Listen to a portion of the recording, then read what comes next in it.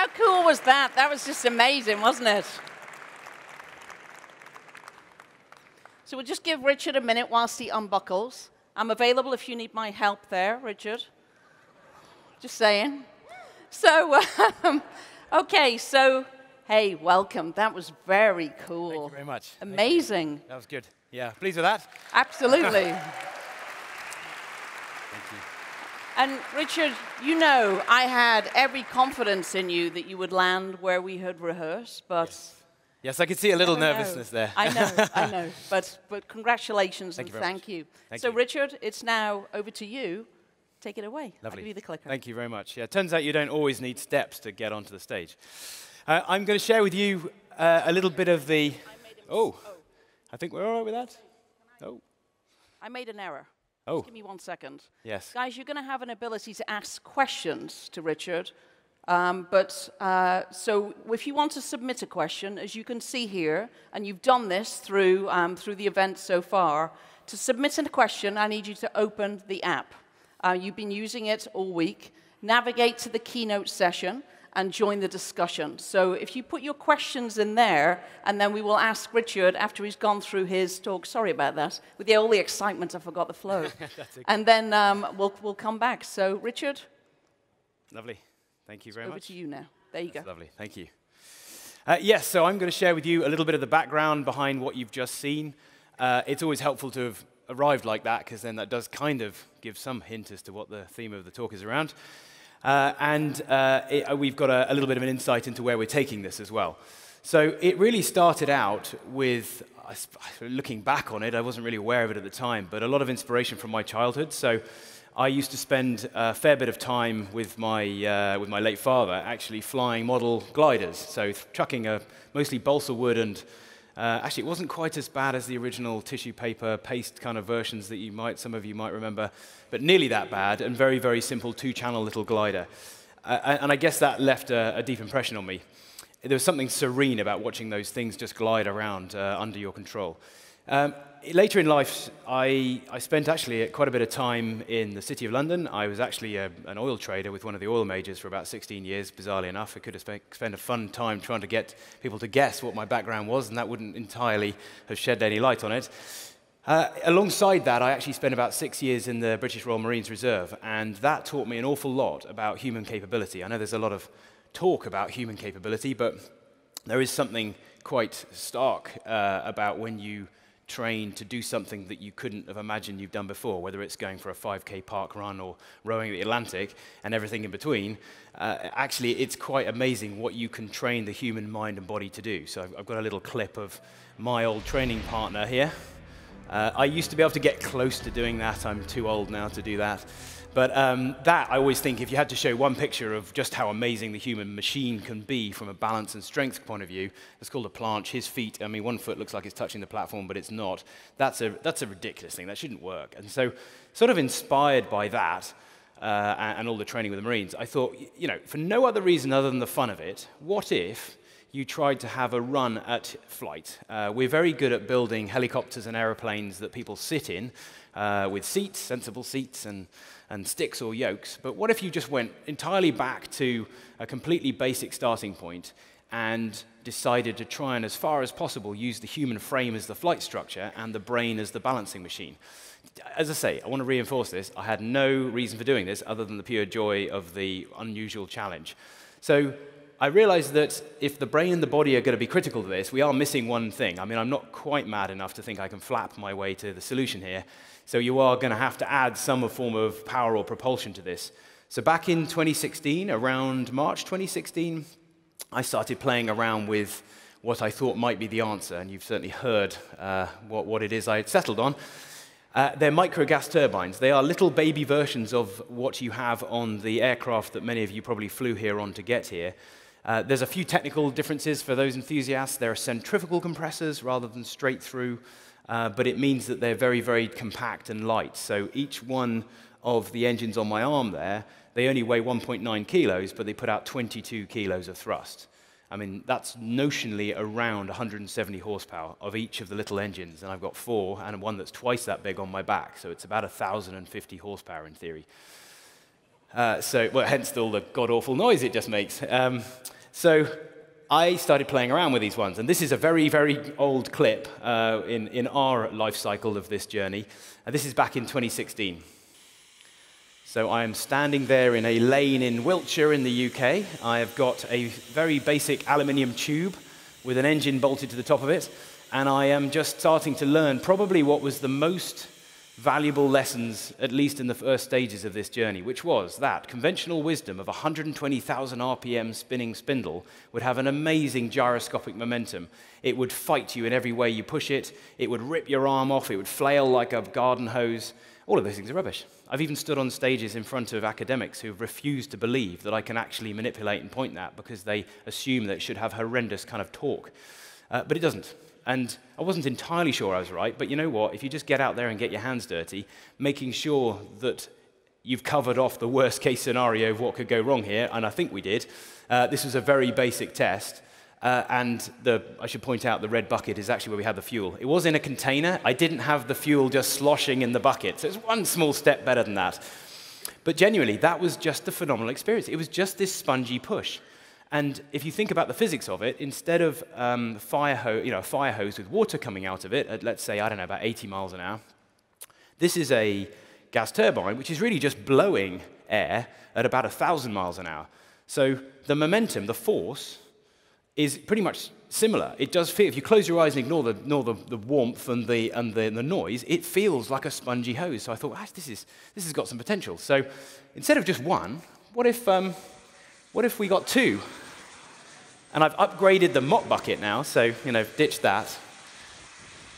This gives you some idea. So I'm now trying to resist about 50 kilos of push, and it is phenomenal. That was a big lesson. If you try and push with 50 kilos of force, that's really hard. As soon as you put it underneath you, unless you weigh less than 50 kilos, then actually that disappears.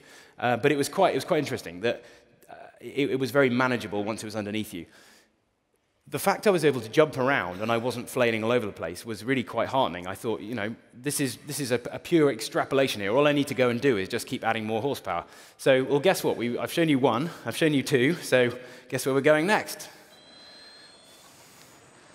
This is one of my favorite stages because actually that was really quite fun. And I knew on paper I didn't have enough thrust to keep going up every time I jumped, but it was like being on the moon. You could jump and float about. And actually, it felt like your arms are really quite well suited to sort of automatically adjusting. If I fall to one side, what do I naturally do? I put my arm out. Well, if there's thrust coming out, it works even better. So that worked very well. This didn't work very well.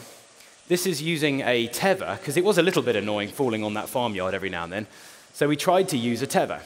The problem is that created effectively a fifth vector, which was even more troublesome when, as you can see now, I've put an engine on each leg as well, because the logic being your legs are designed to be load-bearing. They do that very well. The only thing is that the thrust is all underneath your weight, so it's quite kind of top-heavy.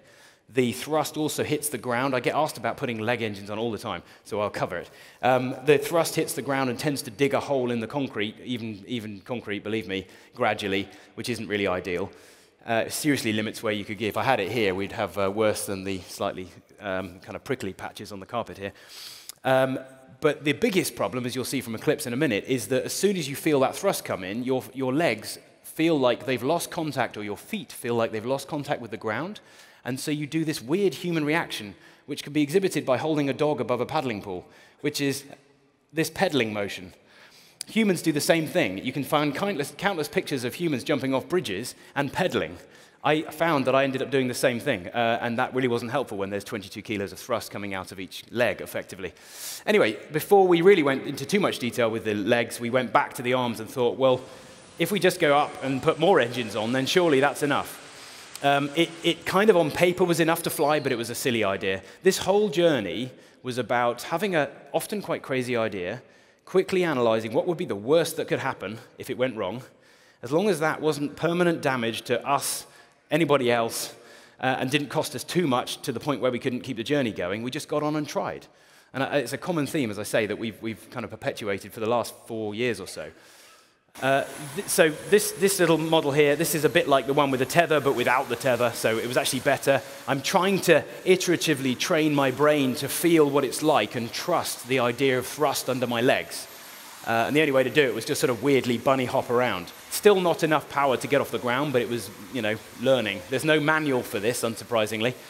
And you can see I was very pleased with myself at the end of this because I hadn't fallen over, which was usually the outcome of a morning trying to do this at a weekend.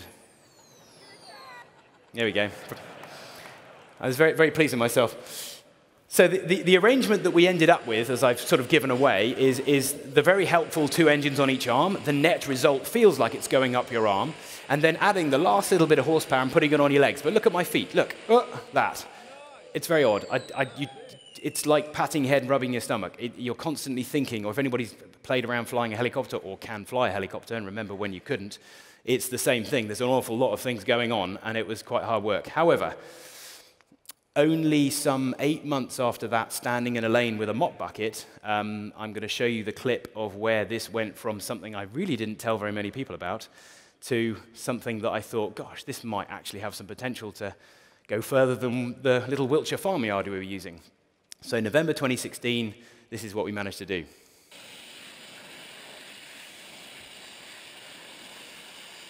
I'm still fighting that leg. But there you go. That was an actual coherent 6-second flight using your body and your brain and a bunch of little jet engines to actually fly. So since then, and I've got a little collection of clips which highlight some of, I mean, it's even out of date now, but some of the places we've been.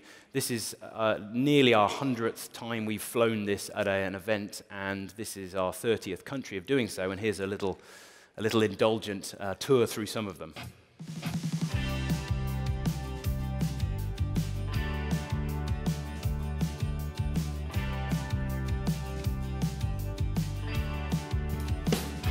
So it's also worth pointing out that I sort of segued straight to the model, the design that's sitting right there, which is what happened with the leg engines was that we really got fed up with them for all the reasons I've described. So they gradually migrated up to my posterior, which was better. The only sort of subtlety was that those little arm engines don't like starting unless they're horizontal, because no fool starts a jet engine vertically. We did. So I found myself at the very, very first sort of 6 months of events after we launched in 2017, actually trying to do sort of launches by just sort of, during the startup, quietly hiding to one side and any sort of cover I could find, twerking my way as flat as I could to try and get the damn things to start. I remember doing that for the One Show, of all things, for the BBC, which was embarrassing. Anyway, we've then consolidated those 2 little engines into one larger one, and actually that is happier starting vertically, and it's got a bit of excess power to lift even more fuel. But fundamentally, it's still pretty much the same system. I'll come back to some subtleties in a bit. Might come as a surprise, but we actually have built a really successful business, if I may say, out of this, which is still a surprise to me because we did start with that ethos of just having some fun. Apart from doing events, we actually train people to fly, and we've done this with probably 36 people now, and we tether them up in that kind of way. It does look like we're about to execute somebody, but that's not the case. And you essentially, that's a complicated old version, but now all we have is a belay system that tethers you, so you can't go lower than about that. We don't give you enough power to go up for any sustained period of time. You just drift down again, and then in your own time, you just learn to manipulate the thrust vectors. Sounds hard to describe. It's about as hard to describe as explaining how you learn to ride a bike. Really hard to describe. You just have to feel it.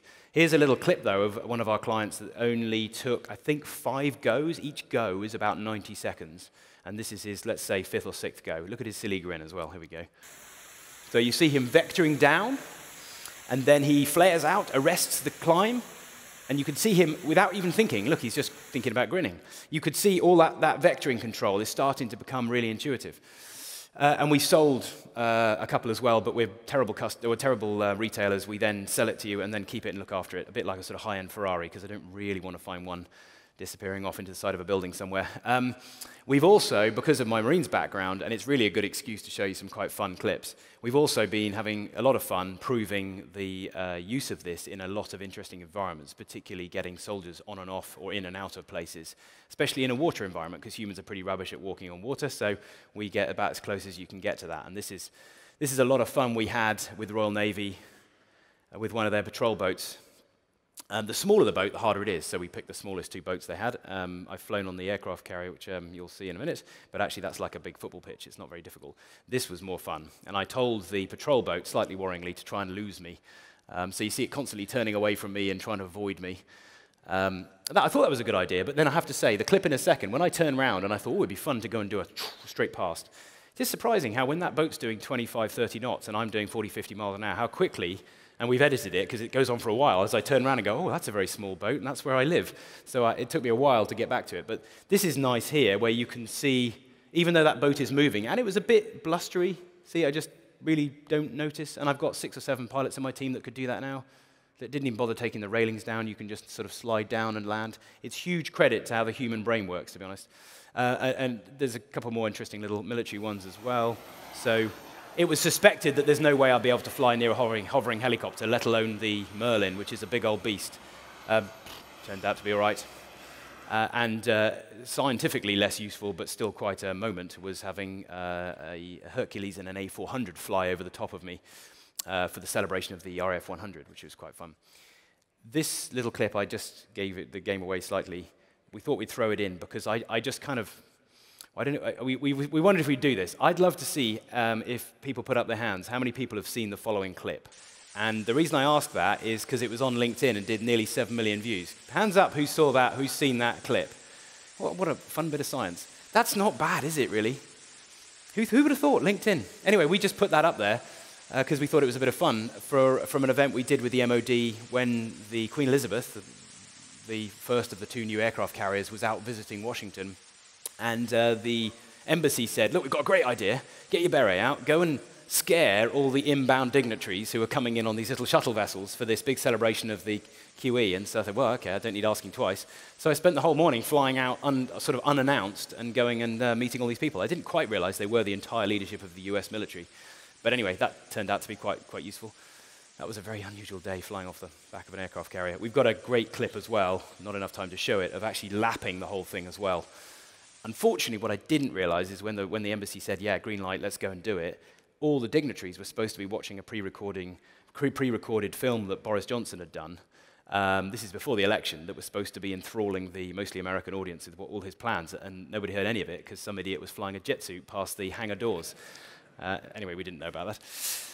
So apart from playing around with the military, something that's very close to our heart is, I suppose, the whole STEM agenda. I think it's really powerful, really important to inspire the next generation as far as possible, given all the distractions they have. You know, I've got an 11-year-old and a 13-year-old, and anything that gets them looking at something other than a screen is always, I think, of value.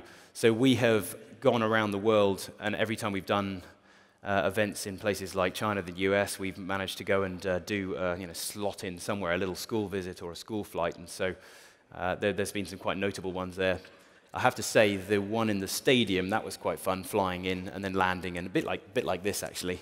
The kids went completely berserk. And if it's not enough just to do this, the kids who see this often make this very immediate and very flattering connection with a certain Marvel superhero, which from a marketing point of view, again, I'm not really complaining. Look, we don't, I could be clinking around in bits of red and gold plastic. That's for other people to make that connection. But then you'll have to ignore what I just said, because otherwise I can't really explain this. Powering up. That is brilliant. It's not red and gold anyway, but... So do you think that you can fly in this? No idea. I reckon I can. No. All right. Well, let's get to it. Ladies and gentlemen, I present to you Ironman. Notice how you can't see my eyes? I couldn't see out. I had no idea. Somebody just really needed to tap me on the head to tell me when to go. It was fun.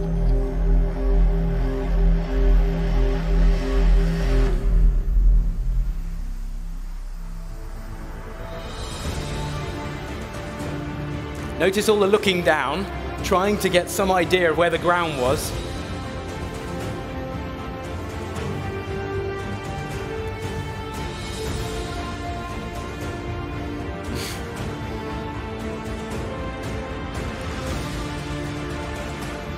So, whilst this is just playing out, I'll explain. You can just turn the volume down a tiny bit, thank you.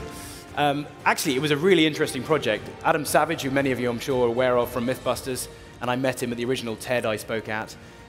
he had this ludicrous idea, let's sweet talk the original director of Ironman to hand over the CAD files that they used in the film. There are CAD files, I guess they must have built the costumes from them.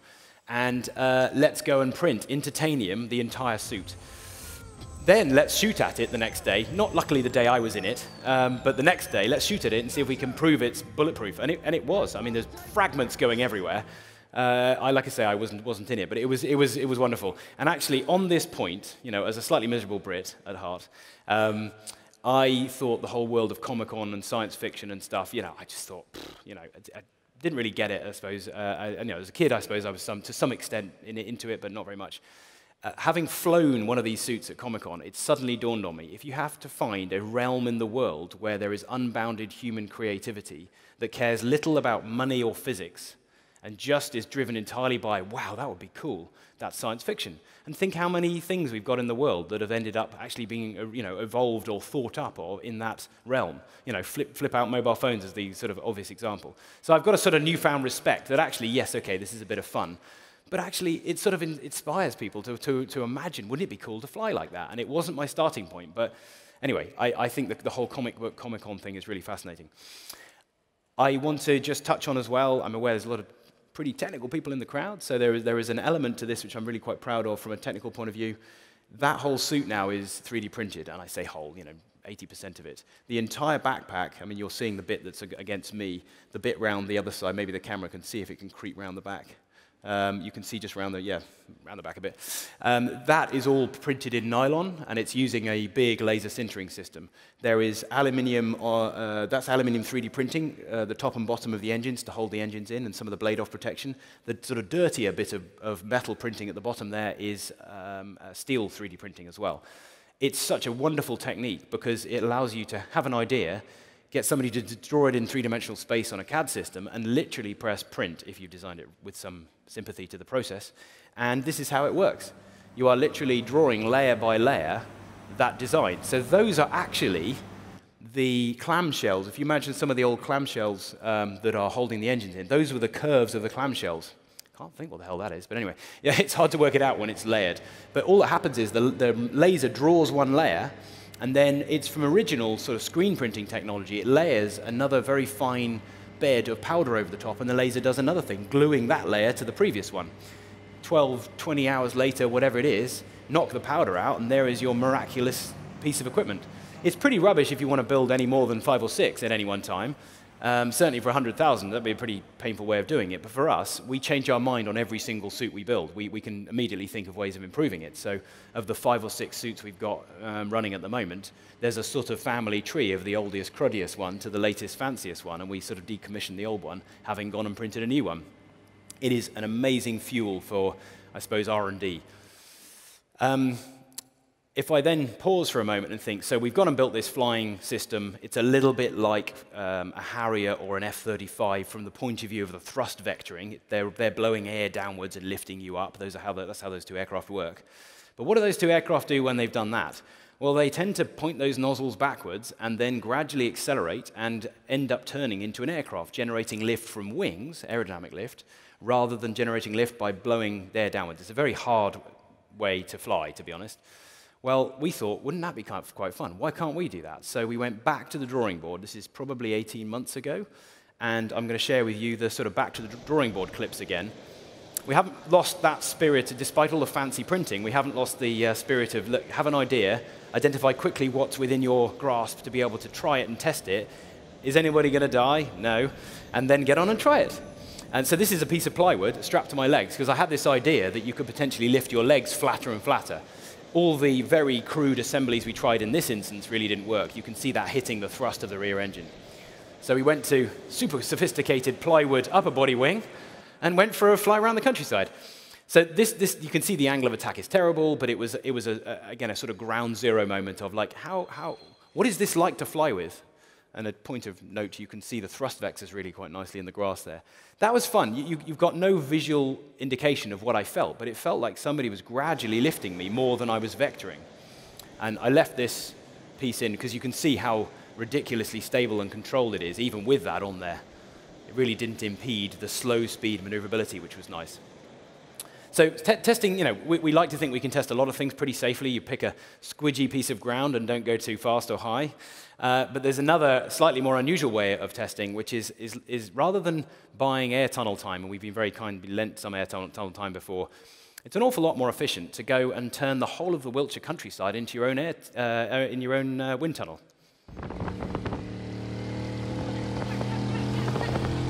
So pick a volunteer. It's a terrible wing, that. It was a massively thick section, but the idea was to start feeling, in relatively clean air by going backwards, start feeling whether that wing was starting to do much. It was quite fun, and I never knew that horrible machine could go that fast backwards. We also built a 50% scale hang glider wing, same volunteer.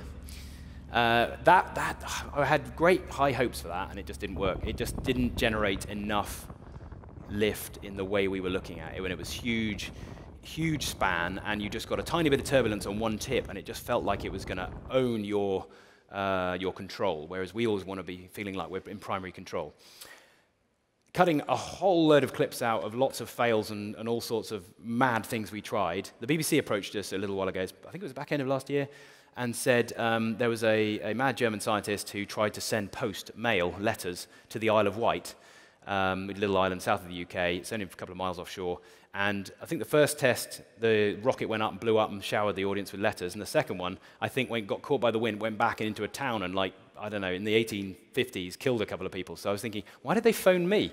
Anyway, they wished that we, I suppose, third time lucky, would actually go and, as part of their documentary, recreate the attempt to get mail quickly to the island. So we thought, well, that just sounds like a testing day to us. So we did. We picked the latest leg wing, which we've been developing. It's very simple wingsuit type wing, ram air pockets, so it inflates as you lift, and our latest attempt at a wing iteration. It's kind of almost rather embarrassing watching this because I never get that flat with it, so that barely defines as a wing, to be honest.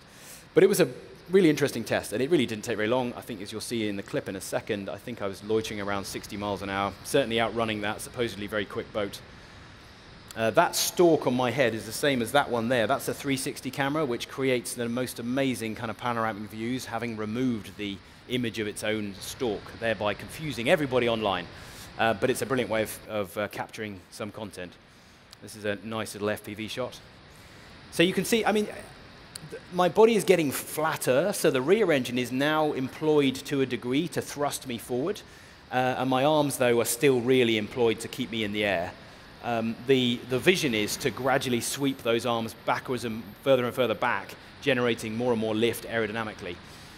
And you can see coming to land. So interestingly, as you come into land, you actually have to turn the power back up to kind of thrust vector, hold your weight, and then land. If you forget to do that, you don't land like that. That used to be our best clip, and then around, gosh, I should know the dates, but it's been busy. Back end again of last year, the Guinness World Records folks said, look, you set your speed record at 32 miles an hour. It's a very easy record to grasp because no one had ever done it before, so guess what? We set it. That was 32 miles an hour, or I think it must have been 2.5 years ago or so. So we said, well, I'm sure we can have a run at that. And again, let's use that as an excuse to test our latest wing systems. So this was, and I'm in the middle with the orange leg wing. I thought it'd be fun to do with two of my team, sort of see me off, as it were. You can see the guy on the left went very close to a wave. That was exciting. So as I then progress forward, it's an amazing experience. You can just, you open your legs. The two pockets scoop air. The wing then expands. You feel that lift your legs. You can feel this acceleration as the rear engine goes more and more horizontal. You sweep your arms to a degree back and then feel like you're really cooking. And then panic and try and find the boat. Because you do cover quite some ground. So that's 85 miles an hour, 135 kilometers an hour. We're only scraping the surface because those arms, as you notice, they're still mostly lifting me. So we've actually got a really nice little stubby, very aggressively swept, very aggressive dihedral wing, which is going to just, I think, pep up the amount of natural lift my upper body's creating to really allow my arms to be free. And then we really are going to have to nudge that power down, which is great because then you can go a lot further because you're not burning so much fuel, or choose to go insanely fast, which we're not going to do. Before we go any quicker than 85 miles an hour, we've actually got a load of work. I might even be testing it tomorrow back in the UK. We've got various different parachute systems, but they're designed to arrest forward speed rather than go really high. We don't go really high just because there's nothing up there, just apart from risk. So I'm personally really excited about where we can go with this VTOL transition thing, because it hugely pushes open the range window.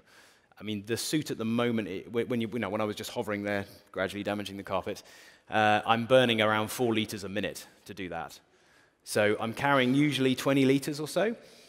When I'm in the cruise, I'm running already now. I can sit there at easily 50, 60 miles an hour quite comfortably, burning 25%, 30% less fuel, because I'm now flying more like an aircraft.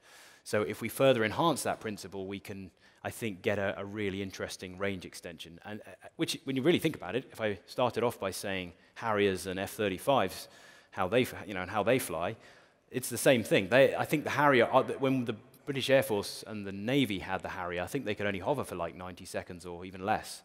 They've since boosted the power. In fact, the Spanish ones actually, I think, have got a lot greater endurance in the hover. But fundamentally, they're very limited, and yet when they transition back into aircraft mode, they can go for an awful lot longer. So technically, I think that's really kind of fun.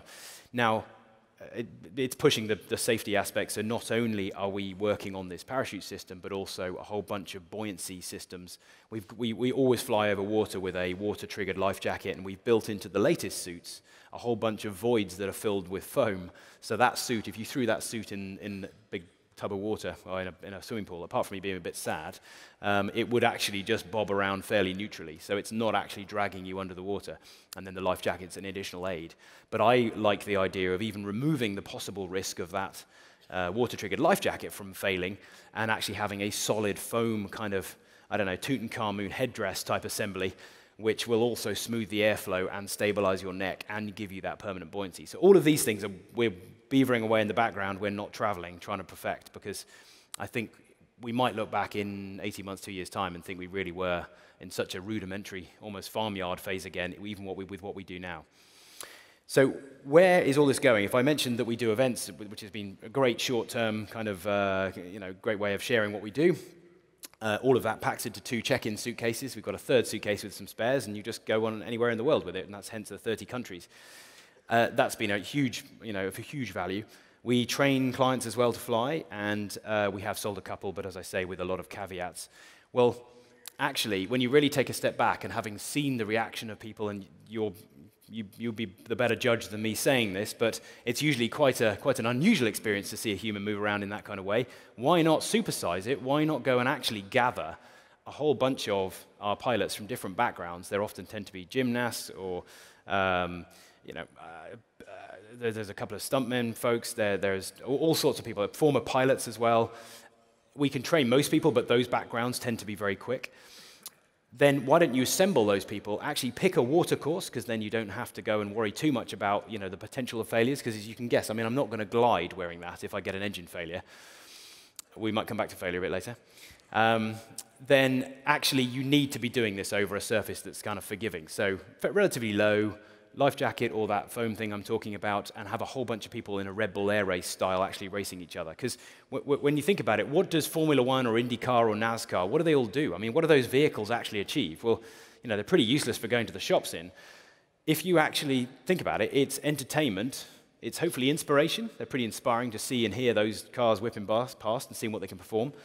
But also, they leave a trail of really interesting technology, the KERS system, regenerative braking and things like that.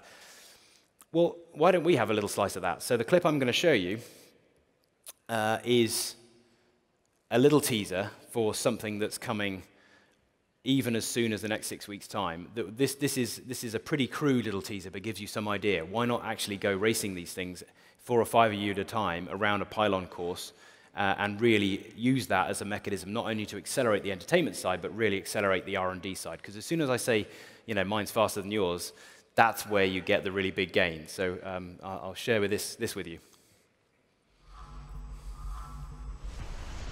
It starts right now. Let's see what happens. Here he comes, here he comes.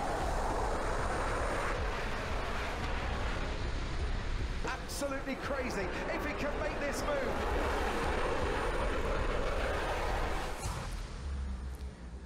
That is a very neat move indeed. He's still a little bit under pressure. So they are giving it everything here. Is he going to go inside or outside? There's a terrific scrap here. At the moment, side by side. That is absolutely epic. Wow. We're on to the final lap of the race. Who's going to get it? Hangs onto the inside line, and they make contact. Oh no! That has totally destroyed his race. And some jet engines. What a dramatic final lap of the race.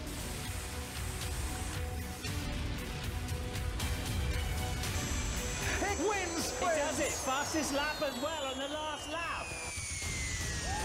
Oh my God, that was so sick. So that little voice you heard trailing off at the end there. Thank you very much.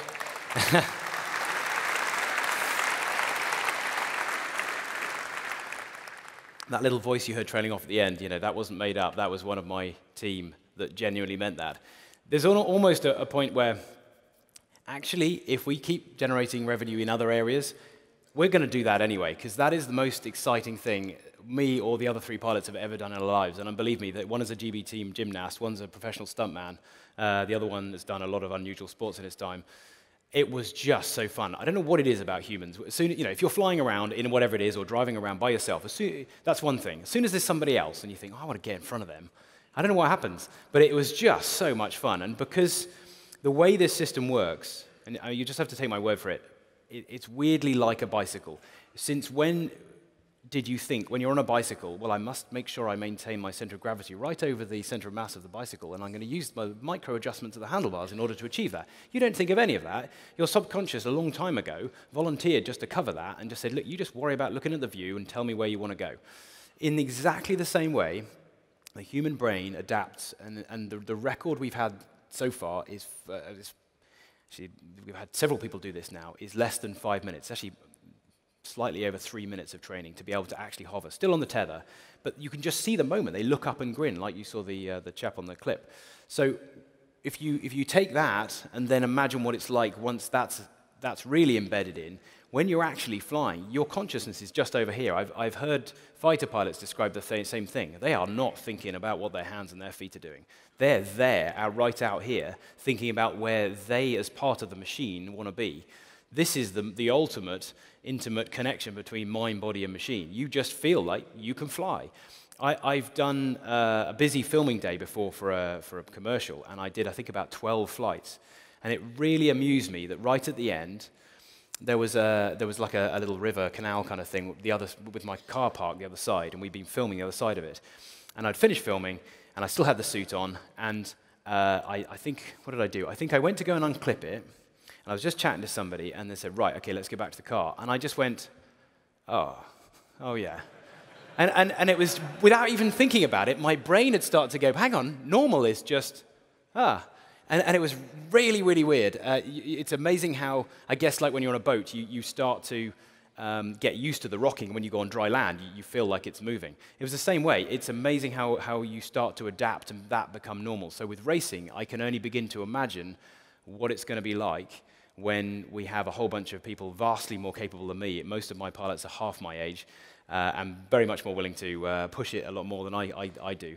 I think it's just going to get fascinating. And again, if you think about the forward applicability of this, the first motor cars were considered noisy, smelly, and useless. There's that lovely story of the original pioneer from Mercedes-Benz. I think it was Mercedes-Benz, who took the very rudimentary prototype car and decided, well, screw it, I'm going to go and try and drive 10 miles across to the next village. And it took like 3 days as it kept on breaking down, and everybody laughed at it, because compared to the incumbent technology, a horse, it was a joke.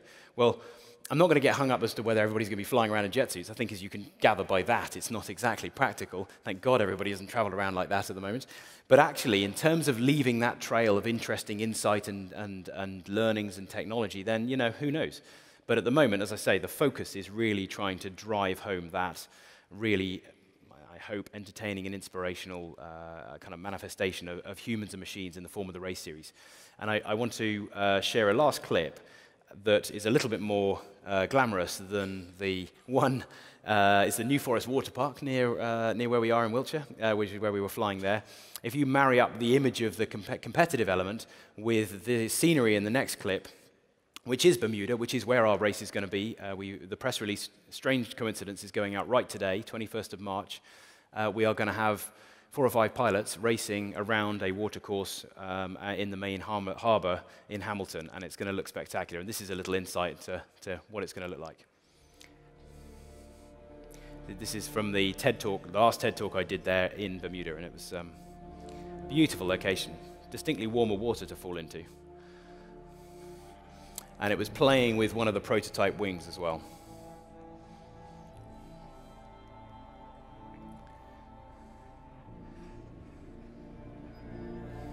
So you see the little ram air pockets as well, quite nicely there.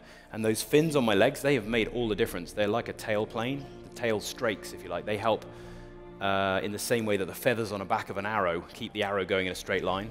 The yaw instability was terrible before then. That just, for the first time ever, I've been able to actually aerodynamically bank, which is the most ludicrous feeling. Just need to get a faster boat.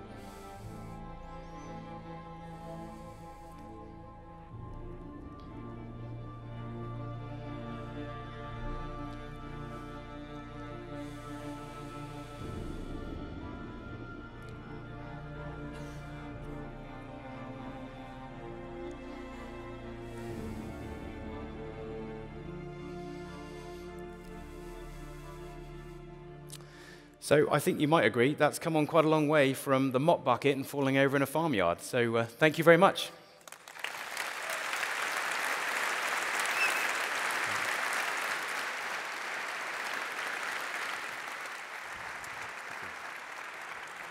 Well, Richard, or should I say Ironman? That's just incredible, really amazing. Thank you. And you know, from all of the clips that you've shown, just how things have progressed, which is amazing. But you know, have things ever gone wrong? So I mentioned at the beginning, I've mentioned several times, sort of teased this, that I genuinely mean this. From my time in a big corporation, 16 years I was in BP, I recognize that there is a strange tussle between risk and innovation. You have to take some risk to innovate.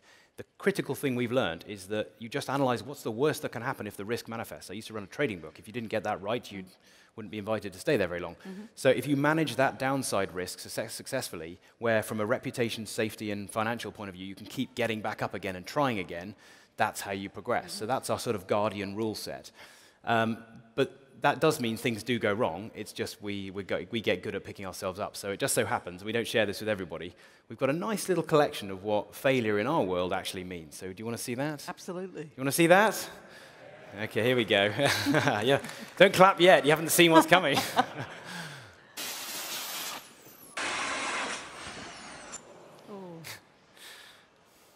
That was the original Guinness World Records. A lot of these, there's nothing wrong with the equipment. It was learning, let's put it that way. Nothing wrong with the equipment, he just got panicked when he saw a flag. Compressor stall. Compressor stall for engine nerds out there. I knew the failure was coming there. That was very sad. I couldn't get to the beach in time. It's disappointing. This was a big one. Look at that. Whee. Imagine those in the race series, though. And you can see the life jacket within a second. Comes straight out. It's used in the oil industry and everything. This was in the Maldives. Very annoying. They contaminated my fuel with fabric conditioner. This clip and this one are examples of when you bank an aircraft, you have to turn on the power to change your momentum. And 2 of my colleagues learnt that a very damp way. So you've seen one of these fails. This is the one you didn't see when we were filming the race series. And then you did see this one, but let's just enjoy it again when he goes in head first. Nothing wrong with the equipment here. He just jumped too early.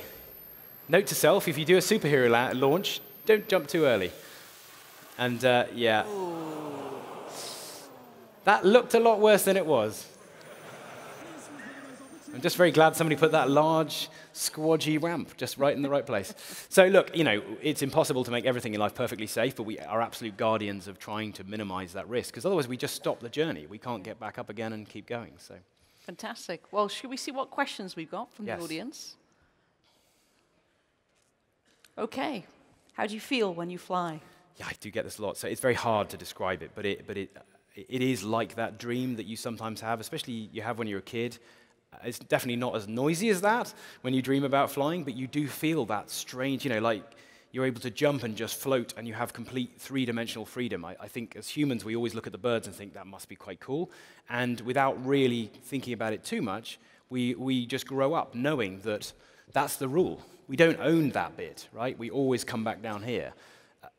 For 2 to 3 minutes a time, that rule goes out the window. You are entirely free. It is very hard to describe, but it is pretty phenomenal. Well, certainly I want to have a go at this. I'm sure a lot of folks here would like to get one of those suits. Okay, next one.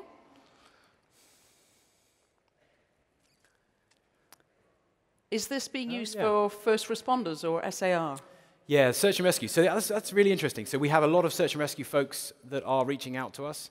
In the spirit of trying it and seeing what we learn, we're absolutely down with it. And there's a scenario where you imagine there's somebody lost on a rugged mountainside in the Lake District. They know they're somewhere on that mountainside. They can't just search the whole time with a helicopter because you can't see or hear, and you can't get close to the potential area. You drive a Land Rover within 3K, say, and there's a big river in Spate. We'll just pull the jet suit out of the Land Rover, strap it on, and skim 2 meters over that surface and scan up and down, find the casualty, land, shut down, triage assessment, get on the radio, say, right, we need the drone support. This is the scenario we want to film. Bring in the heavy lift drone. We've got several partners that have got suitable equipment for this. But you do the human bit, which is stabilizing, talking to the casualty, warning them there's going to be an interesting experience coming. It'll be clearly a dummy, first of all. Get them secured on the stretcher, then bring in the drone and connect them, get them away. But the drone's also brought your spare fuel in, and then you can fly back again. I think there are easier ways of potentially recovering a casualty, but I think we can learn something from it, and it would be really interesting. So yes, in answer to that question. Okay. Next one. Wow, where will this suit be in 10 years? How long have you been working on this now? Yeah, so it's 2016 is all that falling over in a farmyard, so really not very long in the scheme of things. So how much 10 years? 10 years is a long time. Yeah, I can't even imagine in 1 year's time. Things like that wing development, I mean, I'm sure many of you in the room are involved in R&D, and sometimes you have high hopes for a little development. You think that's surely going to be a real step change. They never do. I mean, they never work, do they? It's the little outlier where you think, well, we'll give it a go, but it probably will be no use. And suddenly, those leg strakes, it was a different thing to fly. Every time we got up in the airflow, it felt like it was sliding sideways. It was a very disconcerting feeling. Put those leg strakes on, it was like being your own little jet fighter. So it only takes those little breakthroughs, and we're in an entirely different world. So I'd like to see the race series as a touring kind of regular thing. That, I think, is the effect it has on kids and young people especially. Yeah. I don't know about 10 years, but even a year, it should be a very different, exciting place. Okay, wonderful. And I have one last question for you here. So you used to work in the corporate world, as you mentioned earlier, and you would come to environments and events like this and see people doing different and unique things. Annoying, yeah. So once we're very jealous of what you do, but we have to go back to work on Monday, and we want to take some of the lessons and the things that you've shared. So what would your guidance be? Yeah, so I mean this from the heart, because I remember going to quite a few corporate events, and you'd sit there listening to somebody in their 20s having just rode the Atlantic and think, well, that's lovely. I'd love to just take a break from the mortgage and go and have a go at that. And then you get back to the desk on the Monday and you think, well, I really haven't learned much from that person. They probably don't know the challenges of operating within the corporate environment, where you've got to, yes, be innovative, but you've also got to keep delivering against a huge structure of compliance and everything. So there's a little story from my previous life where I kind of think, in hindsight, I applied the same kind of the same spirit of trying to identify something exciting, trying to get off the drawing board really quickly, not just making it a scheduled meeting for next quarter, but actually, what can I go and get my hands around today that will let me test and explore it? And what is the downside of every single one of these steps? Am I going to get fired, mostly? That's the most important thing. And then just keep applying that process. So what happened, and it was about 10 years ago, so I'm at liberty to talk about it now, I had this fortuitous meeting when I was in a very junior position in the oil trading world, where somebody had mentioned that from a health and safety point of view, you could spot where ships were, you could replay their behavior, their locations, from the point of view of vetting whether they could go and berth at a port again, right? So every time it goes there, you've got a vet in, whatever. So I thought that was kind of interesting. Well, how does that work? It turned out they all have these little transponders. These transponders, if you're a ship and I'm a ship, we ping each other our free-to-air location, and then in the dead of night, our system, rather than relying just on radar, can actually go, thanks for your GPS location. I know where you are, and I know where you're going, and I can help try and avoid you. No one had realized that's really useful from a commercial point of view, because it had all grown up in the health and safety world. So to cut a long story short, I borrowed $20,000, properly borrowed, but my boss at the time didn't really know what I was doing with it, but I did borrow it. Built a very simple Google Maps kind of lookalike, which just had dots on a map. And this was with an external company. Managed to host it. I couldn't, this is your world, isn't it? I wasn't allowed to host it anywhere near the trading 4 nines, 5 nines, reliability arena. So some lovely good sport in South Africa who was looking after our intranet server said, yeah, whatever, stick it on there. I got the URL literally printed out, this dates it now, printed out on bits of paper and put it all over the trading floor and then went home. Next morning, there was this huge hubbub with people with bits of paper all over the place, and all the screens I could see had this cruddy little map with all these dots on it, and it just was huge. We could actually predict, because they were typing in, where all the trade flows were going. So it was huge. I mean, if you go on any commodity trading floor today, you'll see people using that AIS-based data. We didn't invent it. I just had the temerity to go and follow a hunch, still covering that downside, not doing anything that would get me fired, but just going and being curious, and then ending up with something that was tangible, not a paper that would say, well, it might be an idea, but no one's going to look at it. So wherever possible, I guess, if you can apply those same rules, be curious, be excitable, but also just keep covering the downside and go off and explore. So yeah, if that's useful, I don't know, but that arguably had more impact than any jet suit business that I might have built. Well, listen, Richard, a huge thank you. You're an inspiration to us all with this fast failure, high innovate, and an amazing experiment that you've been doing that you'll continue with for some time. Thank you very much. Thank you.